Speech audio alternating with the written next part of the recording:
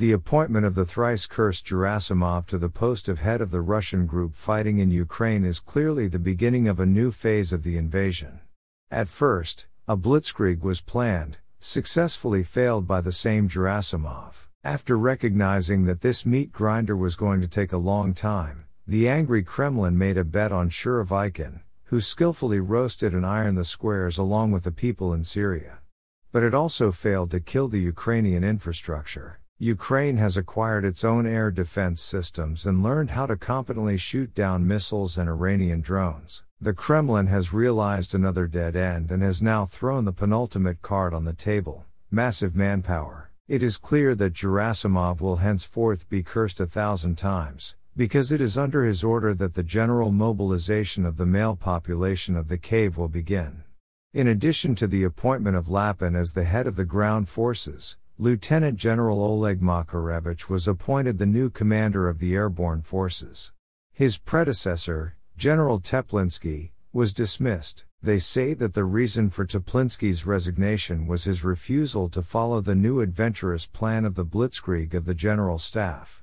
In fact, preparations are underway for the stage of throwing corpses into Ukraine. What is happening near Bakhmut is a prelude before a big invasion of meat. It will be a corpse tsunami, like in the movie World War Z. Putin needs an offensive, and by February 24th, at least some kind of victory. This means that he made a choice, to go to the end. Kyiv rejects any negotiations with the aggressor, at least as long as Putin is in the Kremlin, and his entourage demonstrates complete devotion to their Führer.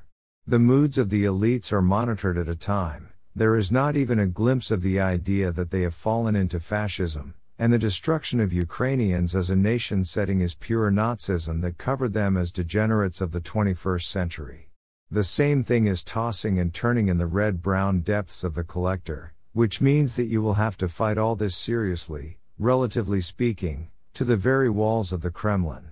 Because after realizing the impossibility of winning this war with the use of living corpses, Putin will reach for the last card: weapons of mass destruction. In the meantime, Putin is shuffling generals and raising the age of conscription into the army from 27 to 30, while ignoring the promise to raise the lower bar from 18 to 21, as previously promised. In addition to total mobilization, increased recruitment by zones will also continue. Not without reason. After all, Prigozhin presented the legend that you can get out of Wagner alive and return to freedom. And Deputy Gurulev raised the question of the appearance of Wagnerites in the State Duma as deputies. The General Staff has cancelled deferments from mobilization for fathers with 3 children, said State Duma Deputy Nina Ostanina and the Military Commissar of Transbaikalia. According to the current law, a deferment from mobilization is given only to the heads of large families with 4 or more children. So they'll get everyone. Gerasimov lubricates the meat grinder, realizing that in the event of total mobilization, there would be no working hands left in the cave. The State Duma set a plan for the adoption of a bill for February, which simplifies the conclusion of employment contracts with 14-year-olds. To get a job, they only need the permission of one of the parents without obtaining the consent of the guardianship and guardianship authorities.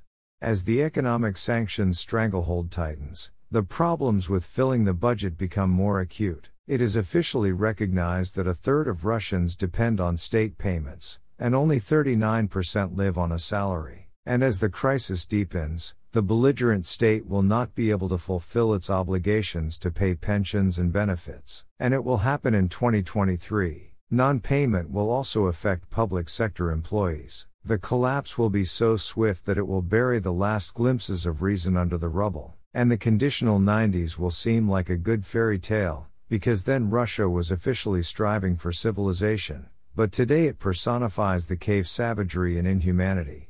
The population, which has no prospects, condemned by the entire civilized world, will begin to actively kill itself. There is only one scenario fork in this horror, which has a very conditional meaning. Will Putin survive? Will he, sitting in a bunker, watch the fall and dismemberment of his zombie empire, or will he himself be killed by that time? But the main prospect is already visible. Left alone against the whole world, the distraught barbarian cave is doomed to defeat. Neither Kim Jong-un, nor the Iranian Ayatollahs will help her, and she had no other allies left. Even China turned away. Obsolete empires do not live with such an anamnesis. Therefore, corpse to corpse, dust to dust, with a cry of don't get you to anyone.